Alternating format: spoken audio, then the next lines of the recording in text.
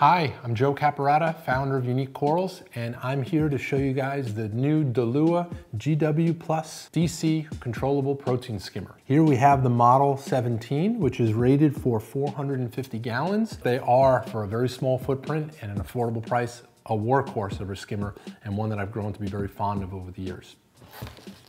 The instructions: DC controllable pump.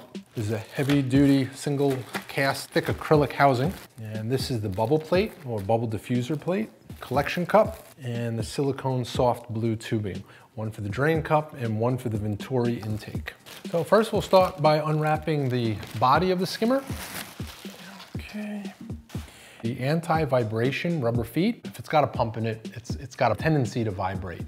Vibrations make noise. So when this is inside your sump, it's now sitting on rubber feet, which is great. So now we're gonna install the bubble diffuser plate. You'll first remove this white locking screw.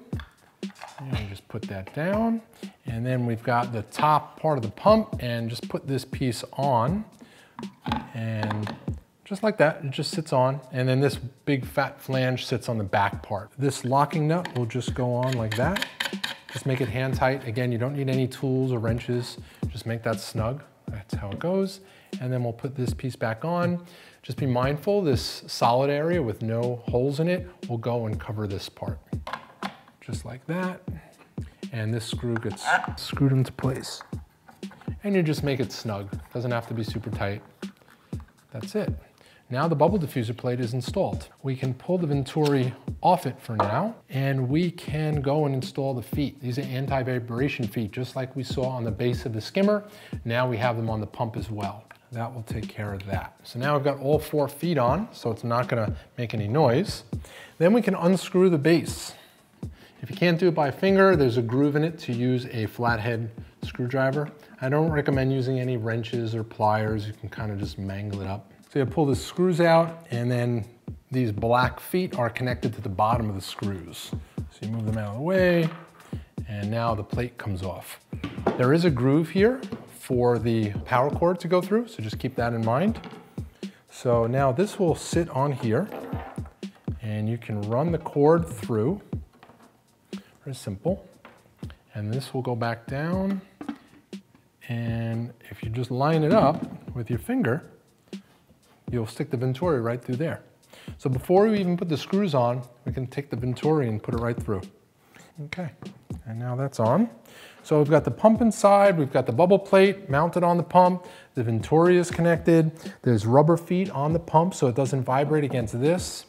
And then we can go in and reinstall these white screws into the black feet below.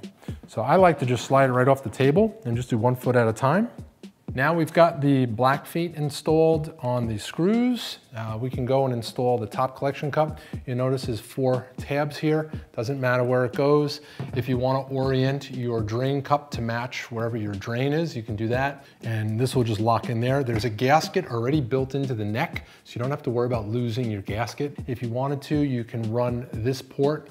You can take this cap off and just stick this on, and this can go into a collection cup if you just want to drain into a cup. Personally, I like to leave it capped. And we can now take our Venturi inlet, and this will connect from the air inlet here. That will go on there, and it'll go right onto the Venturi side. So this just allows air to free flow right into the Venturi nozzle here. This is just your standard DC cable connector.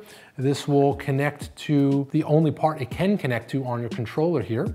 So you connect that. It comes with wire control stuff, which is really cool. These 3M adhesive stickers, so you can mount your units on the wall, your power supplies on the wall. It comes with zip ties. It comes with really cool things. It's these little features that really make people smile when they go and install it. They don't have to go out and find these parts.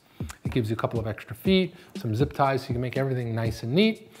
And then your controller, standard transformer, you'll take this plug here, put it in there. This plugs into the wall, and then this side here plugs into the only other side on your controller. Once you do that, you're ready to go. Again, I'm Joe Caparata with Unique Corals, and I'm very proud to introduce the Dalua Great White DC Skimmer. Thanks for watching.